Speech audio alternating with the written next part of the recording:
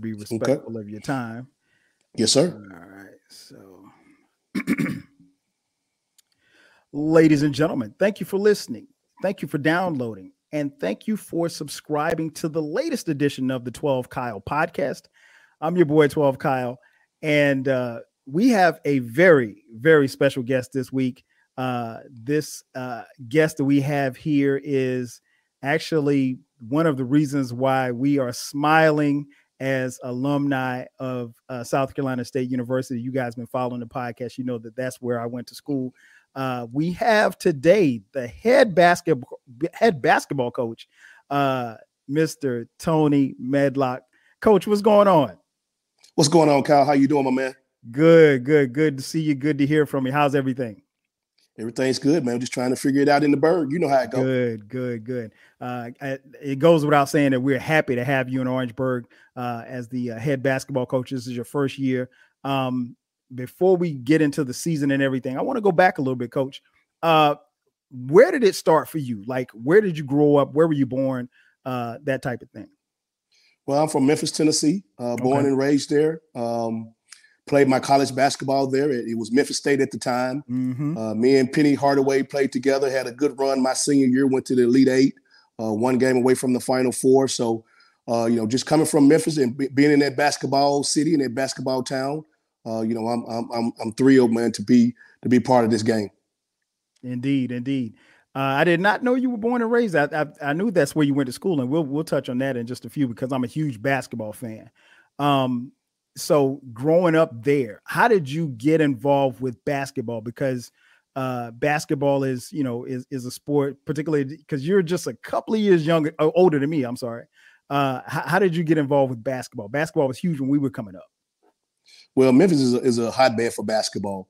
Anybody who knows anything about Memphis basketball knows that is the sport there. So growing up in Memphis, probably started out playing football like most guys, but then you kind of evolve into different sports and basketball became my first love. Okay. Were there any older siblings that kind of introduced you, or parents or anybody? How did you just really get involved and start playing? Were you influenced by anybody or anything like that? No, it's just a neighborhood thing. Okay. Growing up I'm growing up in Orange Mound, Tennessee is what we call it in Memphis. Growing up there and being around great athletes, Melrose High School is where it's a neighborhood school. My mom, my dad, my uncles, a lot of people went to that school, and it's a neighborhood school. And so it's one of those deals that you just you playing basketball in the park, in the backyard, and it just becomes part of your life. No doubt. Now, you mentioned Memphis State. I would be remiss if I didn't talk about some of the great players that played there. I think my first introduction to Memphis State probably was those teams in the mid 80s. I mean, you had guys like Keith Lee, William Bedford, Andre Turner, Vincent Askew. And then I think the time that you were there, you played with Elliot Perry with the big goggles. And then the aforementioned Penny Hardaway, who's the head coach of Memphis now. And then there were guys that came after you, like CDR, Chris Douglas Roberts, the late Lorenzen Wright, rest in peace. And of course, Derrick Rose and many others. I don't want to start naming names, but those guys just kind of jump out. Cause you start naming names, people, well, you forgot. Yeah. I know, trust me, Memphis, they produced ballers. So I said that to say this, why, even just growing up in Memphis, why did you chose to stay at home at Memphis State? Well, first of all, Kyle, man, I'm really impressed for you to name off some of those greats, man. Keith Lee and William Bedford. William Bedford is a Melrose grad. Okay. You talk about Elliot Perry, who was my backcourt mate for 3 years, and then of course Penny Hardaway was 1 year. So you've named some guys, man, that I'm telling you that are great Memphis basketball players and are legends there. And I was just glad to be a part of their family. But yeah, growing up in Memphis, man, it's one thing that every Memphis kid. Now, everyone's not going to be able to stay and go to Memphis, but that's your dream. Okay, that's your dream, and just because everything in Memphis is about Memphis Tiger basketball, like I said, and when I was growing up at Memphis State, and you grow up and you're watching those games come on the local channel at replays and all this stuff back in the day when they didn't show it live. So it's one of those things that, like I say, everybody in that city that's always a Tiger fan. So growing up a Tiger fan, Coach Finch, who's my coach Yes, then, great uh, basketball player. no doubt. He was a legend in the city, and he went to school with my mom and dad. He's a Melrose Okay, graduate. okay. So it was one of those deals that I probably didn't have a choice, even though I was highly recruited coming out of high school. I had no choice. I had no choice. I was gonna have to go to Memphis, and which I What? wanted to, and I did. Okay, just out of curiosity, what other schools were recruiting you? Well, I probably could have. Louisville was high on my Okay, list. okay, Oklahoma State, DePaul. Well, probably were the top schools that were being recruited by at that time. okay. And those are some heavy hitters right there back in those times. Because I think when you were in school, were you guys still in the Metro Conference, or was Yes, it? Okay, yes, okay, yes. So my freshman year was the Metro Conference. So you talk about Louisville and yes, Cincinnati and those guys, man. Virginia Tech was in that yes. league. Florida State. I mean, it was a Hmm. big time basketball league. When I first got into college. Yeah, definitely. You came at a time, like I said, you're just a couple of years older than me, but you came at a time where you really had to hoop. I mean, like it really wasn't any in between. I mean, like you if you stepped on that basketball court, you had to bring it. So you transition from being a player, and growing up and everything, and obviously getting into coaching. So that I know that speaks to the love of the game that you have. And then fast forward to a couple of years ago, you were at Ole Miss, Mhm. and served as the interim coach, and then you get the opportunity to go back to Memphis and coach alongside, like you said, your former court mate Penny Hardaway. What was that experience like at Memphis, going back to your alma mater and actually coaching? Because on paper, I know it looks good, but sometimes going back and being a legend and being back in the hometown, there's certain levels of pressure that come along with that. So, how was that for you? It was great. Anytime you get in this coaching business, which I did in 1996, my first job was at Arkansas State, which is in Jonesboro, Arkansas, Hmm. and that's only an hour from Memphis. So Okay. I was there for 9 years. So it was one of those deals that, that's how I really made my name in this business, by recruiting and by recruiting the city of Memphis. Hmm. And so, and always my dream was to get back home. It took a while now from 96 to 2018. I was all over the place from Jonesboro, Arkansas to UTEP. I went to UTEP Okay. in El Paso. I was at Auburn, Ole Miss, and then I was finally able to get back home. So it was a long journey, man, but it was something that I always dreamed about. And then when Penny got the job, of course, he made the phone call and we talked, and it was easy to do. So it wasn't a hard sell for Penny to sell you in Memphis, was No, no. Like I said, from day it? one, man. When you get in this profession, so like I said, Memphis is home, and anybody who's been around a Memphian and knows and been around that city knows it's a place, man, that if you're from there, a lot of people don't never leave. Yeah. Just because that's their home, and Memphis has always been there for me. Okay. Okay. So then the opportunity comes last spring. You get a phone call and you come down and interview, and you get a chance to, after being head assistant for so many years, you get a chance to come to Orangeburg, South Carolina, and become the head men's basketball coach at South Carolina State University. What went into your decision to come to the MEAC and basically try to resurrect this program? Probably the first thing was Stacy Danley, Yes. athletic director here. We knew each other and got a chance to know each other well in Auburn. Okay. While I was there as an assistant coach, he was there. He was a former football player there. He worked there. That's where we got the chance to know each other, and we always stayed in contact. And that's what that's what athletic does for you. You meet somebody. His sons played AAU basketball with my son. So it's one of those deals that you get a chance to see each other out on the road, going to those AAU games, and get a chance to talk and get a chance to know each other's family. And we always stayed in contact. And when this job came open, he made a phone call and we talked about it, and we was able to work it out.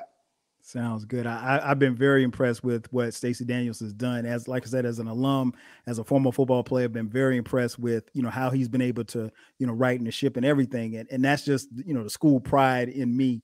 So I definitely want to be at least the last person to welcome you to Orangeburg to be the head basketball coach. Now when you came aboard, we had some lean years to say the least. Last year's team had just one win in the entire season.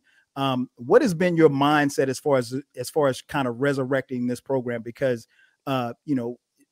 winning and subsequently losing can be a culture. You know that all too well.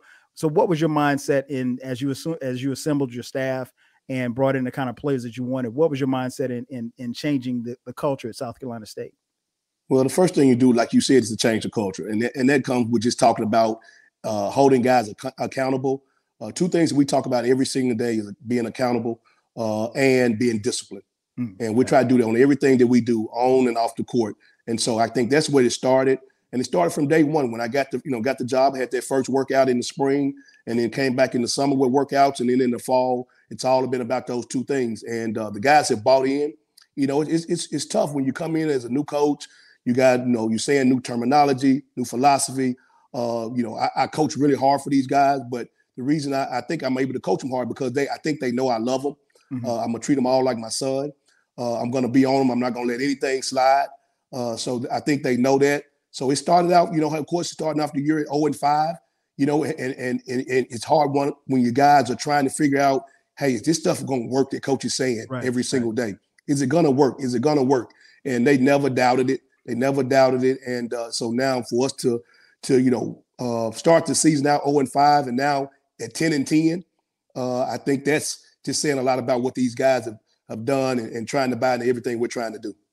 Coach, I'm interested to get your mindset because I have this debate with my friends all the time. Earlier this calendar year, you guys went up against Duke. You went up to Durham, and that's nothing strange for us because our basketball team has always played against Duke, even when I was back in school, back in the early 90s. And, I think the world of Coach K. I think he's a great coach. I mean, legendary Hall of Fame coach, obviously. And from watching those games on TV, those games can be somewhat intimidating because you got the Cameron crazies and everything like that.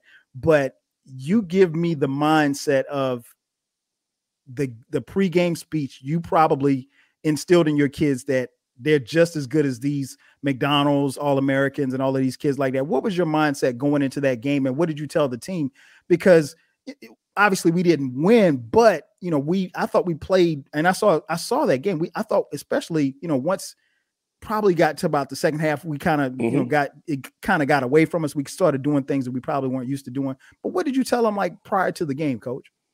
Well, one thing you talk about going to a game like that, it's an opportunity, man. This is something you're going to talk about when you're 30, 40, 50, 60 years old, and the story's probably going to change. It's going to be a guy that played 5 minutes. He's going to say, hey, man, I gave Duke 25 at Cameron Indoor. We all do that.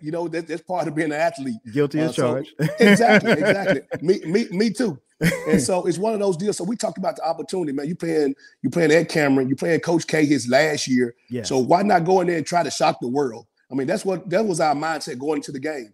Of course, I mean, going to play Duke, they're one of the best teams in the country. I think they were ranked second when we went in there and played them at the time. So, I mean, it's a really good program, of course, one of the best programs in the country. But, we went in there with the mindset of, hey, let's go in here and give it all we got. And whatever happens, happens. Everybody expected us to lose. And, we get that. But, it was a great opportunity for my young men, something that they can think about and talk about the rest of their lives. Indeed, Coach. And I like that mindset because you go in basically instilling in your team that they can win, like they belong on the floor with, these All-Americans and all that stuff like that. So I like that idea and that mindset. You mentioned it earlier. The team is 10-10 at the time of this recording, going into what we call the meat of conference play in the Mid-Eastern Athletic Conference. So we've got 9 games left. And I think we're currently sitting in 4th place at the time of this recording. We are. What do you think about? Because I know it's hard to look back, if you will, because you're in the middle of it. But what do you think about how the team has performed up until this point of the season? Oh, I'm so proud of these guys, man. I'm so proud. These guys are fighting. I think we're probably, of the upper teams in the league. We have to be one of the younger teams. Mm-hmm. I'm looking at Norfolk that we're about to get ready to play this weekend. And I mean, it's senior, it's junior. I'm looking at, Morgan State, I'm looking at Coppin State. I'm looking at all these teams and I'm saying, well, we're starting a true freshman. I started a true freshman who's our leading scorer. Mm-hmm. I'm talking about 2 COVID freshmen. that's playing. You know what I mean? So we only have, we got one grad transfer that starts. So I'm looking at our team and I'm like, hey, we're right where we're trying to to build this program the right way. And so it's a lot of things that of course here at South Carolina State that we got to try to improve on. And probably the biggest thing is scholarships, because we're a program that we don't have 13 full scholarships. Okay, wow. And that's a disadvantage to what we're trying to do.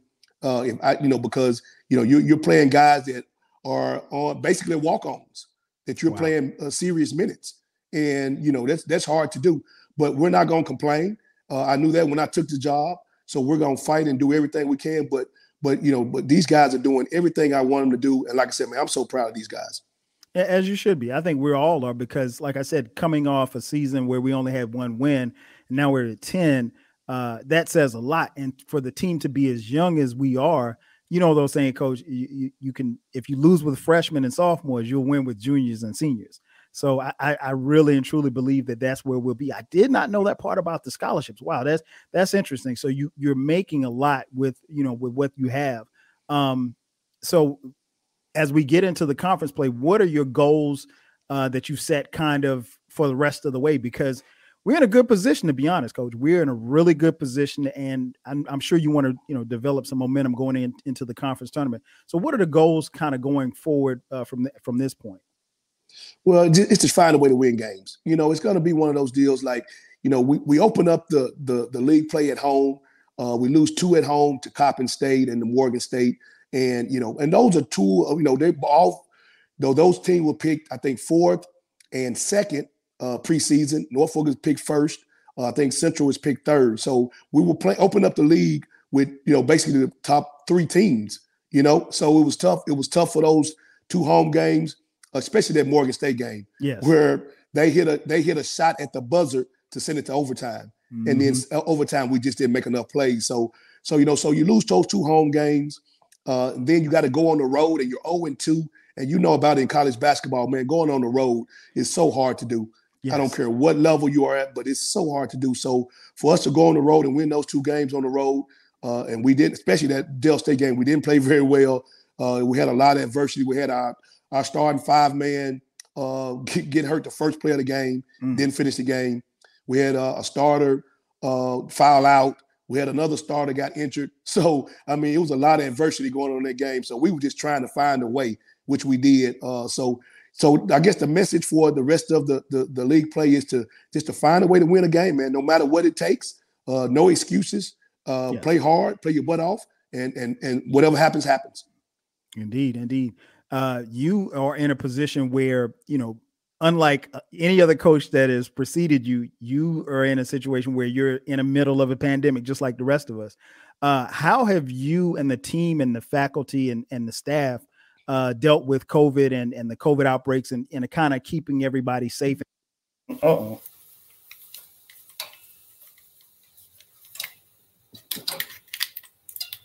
Give me 1 second.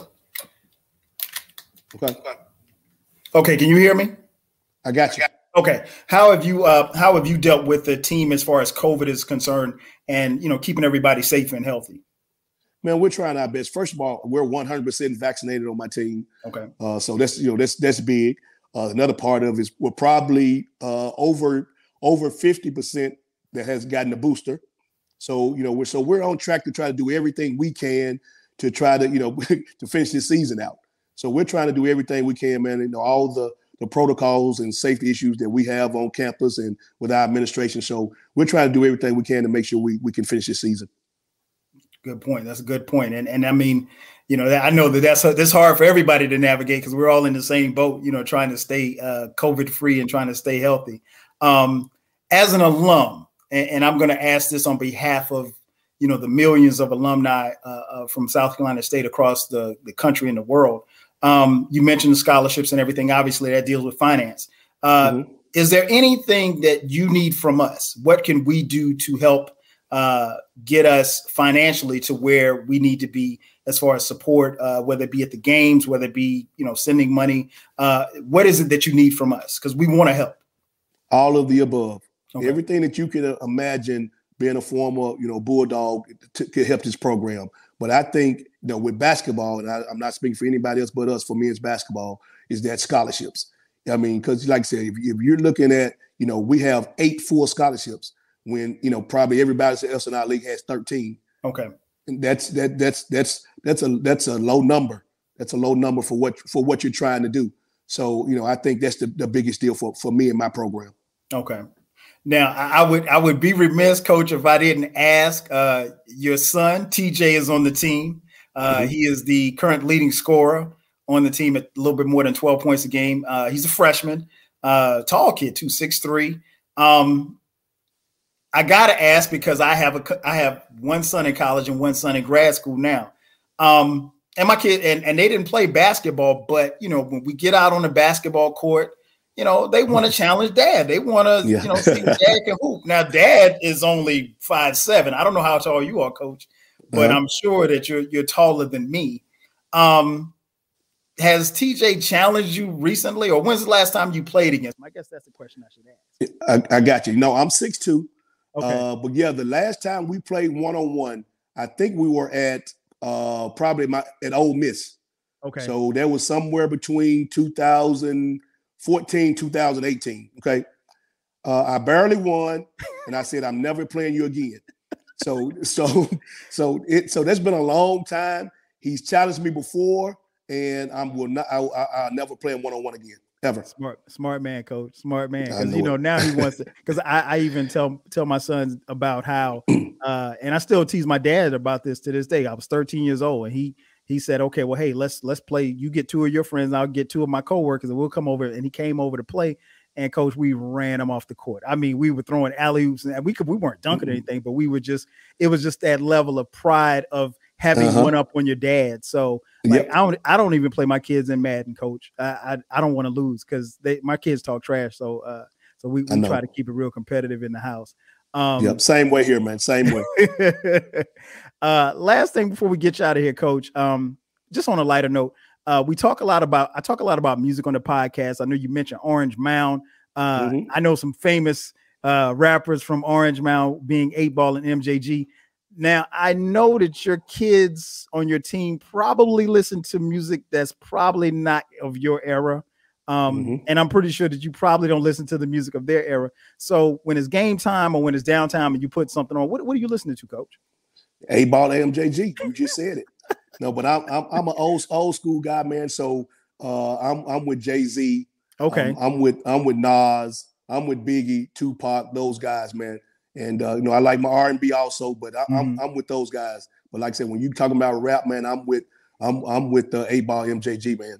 Orange Mountain all day. I feel you, Coach. The Lils and the Youngs, they have their place. You got to be able to rap. You mentioned Jay-Z and Nas, that those cats came out when we were in school, so yeah, no doubt it's a little bit different. And I definitely rock the 8Ball and MJG. But yeah, I definitely love talking about music and love hearing and seeing the vibe that kids have when they come out on the court. I guess the biggest thing right now is the transfer portal. And so you got kids moving all over. You see it a lot in football. You see it quite a bit in basketball as well. The question I have for you is, I know that generally speaking, kids are kids. Basketball players, much like football players, they want to be coached, at least the great ones. You recruited a kid that's in the NBA right now, James Wiseman of the Golden State Warriors. He's hurt, but he's coming back.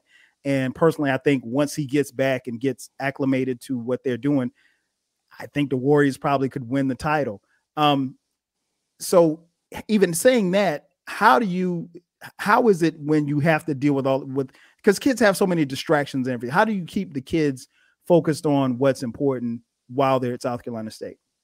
And that's a tough job, because you have a rotation. Like I told these guys when I first got the job, I'm probably gonna out of 15 guys on the team, I'm probably gonna play 8, 9 guys at the most, maybe 10. But that 9th and 10th guy their minutes are very going to be suspect. So it just depends on foul situations, somebody's hurt, injured, or whatever the case may be. So I told them from day one, if you want to play, you got to find a way to get into that top 8 guys. Guys 9, 10 through 15, I mean, your minutes are going to be suspect. In some games, you won't get in the game. So with today's society, everything now is about now. Right. So that's why that transfer portal is like it is. Back in my day, you come in as a freshman and you hope you get on the floor. You pray you get on the floor. Your sophomore year, you get a little bit more burn. Then maybe you're starting by your junior and senior year. That's how it used to be. Mm-hmm. Well, those days are done because now as coaches, as recruiters, we got to tell these guys, oh, hey, you're gonna come in, you got a chance to start. You come in and then they're not as good or they're not ready to start, and then now they're ready to leave after their first semester, after that first year. And so, so it's just a different time. You see it around the country in AAU in high school, how many times these kids are leaving and playing for 4 or 5 different high schools. How does that happen? How do you play for 3 or 4 different AAU programs? How does that happen? Because, hey, it didn't work out. I'm leaving. I'm going somewhere else. And so that's the society we live in now. So we just have to deal with it. So like I said, that transfer portal, it will never stop. It's going to go. It's going to continue every semester, every year to continue to grow. That's a great point, Coach. That's a great point. I mean, and it's so many things that can distract the kid, from NIL deals to social media and how they handle themselves and things of that nature. And it's let's be honest, it's a lot harder than it was when we were coming up, but we had it harder. So I totally understand where you're coming from in that aspect. Coach, I got to thank you again for coming on the 12 Kyle podcast. I really appreciate it. Like I said, I live in Atlanta. I have not been to a basketball game. Man, it's been a couple of years, but I'm going to make it my business to try to get, if I can't make it this season, I'll make it next season, buy a ticket or something like that and send it to somebody, because we got to definitely support you, Coach. Anything you want to say before you get out of here? Man, I appreciate you, first of all, Kyle, for having me on, man. To all the Bulldog Nation, man, who's been reaching out and trying to support, man. We've had some games in Charleston this year, and, man, the Bulldogs have shown out. We played in Rock Hill when we played Tubby Smith in High Point. We had a lot of fans there, man. So, man, we're just thrilled to be here. Love everything about Orangeburg. It's a smaller version of Memphis to me, to be honest with you. So proud to be here, man, in South Carolina State. To be a part of the community here in Orangeburg, man. We're just going to try to find a way to win games, man, and make everybody proud. Definitely, Coach. And I mean, the vibe on campus, I'm sure, is really high right now, especially with the football team winning the Black College National Championship. So, Coach Pugh got it done. So, we're not going to put any pressure on you to win a MEAC title just yet, Coach. But I definitely see the potential. I like what you guys are doing, and you got my support 1,000%. I got to thank Coach Raheem Weiler, who set this up. Raheem and I were in school together. He was a star on the basketball team while I played football. And you definitely got my support, Coach. Much success to you the rest of the season. We're going to be watching. Hopefully we get on a run here, and the MEAC tournament is coming up. And, once you get in the dance, Coach, I mean, anything can happen, from your days at Memphis State. But I want to thank you again for coming on. I definitely appreciate it. And we're going to continue to support you. And I want to thank everybody for tuning in to this edition of the 12 Kyle podcast. So for Coach Mad Dog, they told me that's what they call you, Coach Mad Dog. Coach, thanks for coming on again. I'm your boy, 12 Kyle. We'll catch you guys next time. 5,000. Man, I appreciate you. Peace. No problems, Coach. Thanks.